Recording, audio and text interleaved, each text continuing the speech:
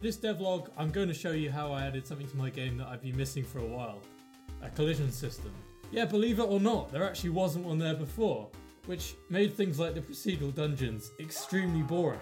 And just because I love you all, I'm going to tell you how I'm preparing for mod support and the weird technical hack I had to put in to actually enable it, which I'm surprised worked. I took this opportunity well away from the gameplay wall to work on technical and infrastructure bugs, which is totally riveting. From last week where I focused on adding a new type of technical dungeon, it became totally obvious to me that I needed to fix the collision system soon because it was really just standing in the way of the gameplay. So this new collision system is built entirely in C++ for efficiency and is based on the same sort of logic that I use for the trigger system. However, this logic was mainly built for the procedural dungeons, which take a very different approach to what the overworld looks like. So, this collision system also had to offer you to be able to test collisions based on a grid. So you're the player, and you're walking around the world, and your character collides with something. Then what happens? Well, you would say that if the collision has taken place, the player is then not able to move. But here's an issue. You've already moved into that thing. So how do you move back out? Because if the logic is then going to be saying, are you colliding with anything? And you are, then it's not going to be able to let you move at all. So you might end up with a situation where the player collides with a wall and then can never leave.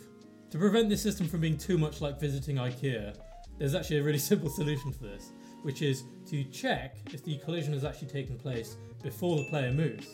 And if you detect that the collision has taken place, you then return and prevent the player from moving in the first place. This was actually quite similar to something I put in the game before, which was not allowing certain enemy types to be able to visit certain types of terrain. So for instance, the squid enemy would not be able to go on the land, and certain land enemies like the skeleton would not be able to go in the water.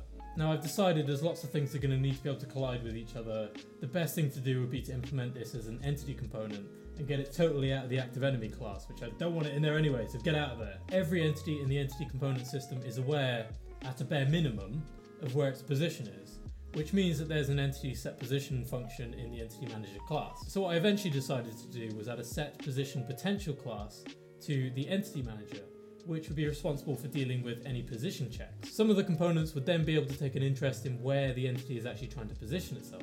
I started testing this logic by implementing this new traversable terrain component, which does a lot of the checks that used to be done by the active enemy. If the enemy happens to have a traversable terrain component, and that comes back in a way that says the enemy shouldn't be allowed to walk in that place, then the potential function would just say, no, you can't move there. So this was all laying the groundwork for the collision component, which came later. And by the way, this system is written in a way where it doesn't actually return true or false. What it instead returns is a position, which is a position that the system thinks the player can walk to. I want to be able to allow things like the player to slide when they come against the wall.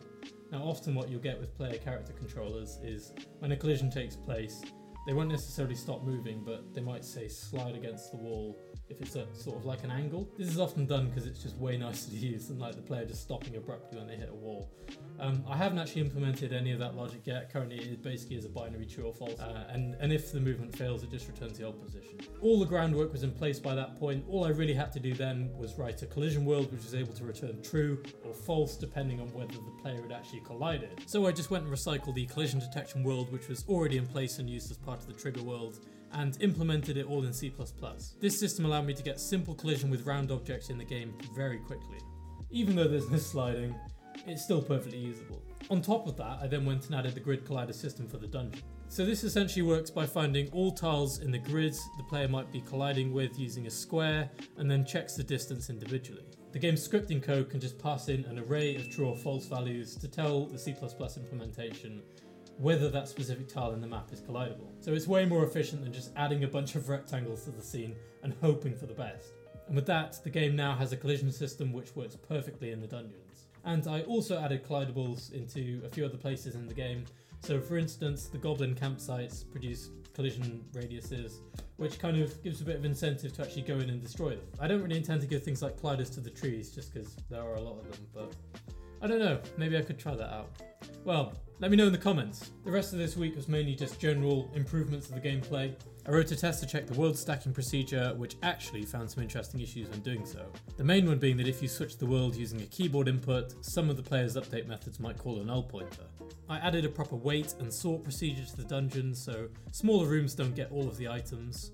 And I fixed an issue with the player indicators in the minimap. I also added proper sample block support to the engine, which is something I've been missing for a while. Essentially, this means I can sample images differently for textures generated in code. This solves the issue with the minimap, where it was always really blurry because the texture itself was only like 50 by 50. Now it's nice and pixel perfect. Now finally, I've totally reorganized how I load projects into the game. Now you might remember that there's an open source bit to this project and a closed source bit, which is essentially the commercial bit that I'm going to sell. Now previously in the open source base, I checked specifically for that bit of closed source code. What I've now done is introduce the concept of a base implementation, which is essentially just an interface that allows you to check for things like updates, and also just load specific files for things that you need. So essentially the way that the closed source base attaches itself to the open source base now is it almost behaves as if it was a mod. Like, it's just this modular piece of code that can be loaded in and will add new content to the game. So in doing so, it also made modding support like a lot easier. And one of the biggest problems I've had for a while is that when defining things in the game, I'm using enums, which is essentially just like this immutable list of things that define stuff. So say I had items in the open source bit and items in the closed source bit, one of them would have to take precedent over the other. They couldn't coexist, which meant duplication of code, everyone's least favourite thing. So to combat this, I actually had this totally ridiculous idea of the Christmas holidays, that what I could do was shovel all of the enums into this class, which would maintain them all in a single list, and then define them all at once. And the way it does this is it essentially builds up a string of all the different enums in a way that it becomes valid squirrel code, and then it passes that squirrel code off to the squirrel compiler and runs it, which then defines them all up front, which means that I don't have to deal with the fact that like you can't point it to a file or anything like that, because it just dynamically generates code for you, which was a ridiculous idea, and I'm shocked it worked, but it works really well. And the thing is that prepares the ground perfectly for things like mod support or DLC support, because each new piece of DLC can just be another base implementation, and it can define all the new places or items or whatever in a totally modular way, and it all just like you load whatever you want and the game starts up and it runs as you'd expect. Like, it works quite well. I'll be back to talking about gameplay next week, but in the meantime, how about watching this video where I talk about adding creepy crawly bug nests to the desert.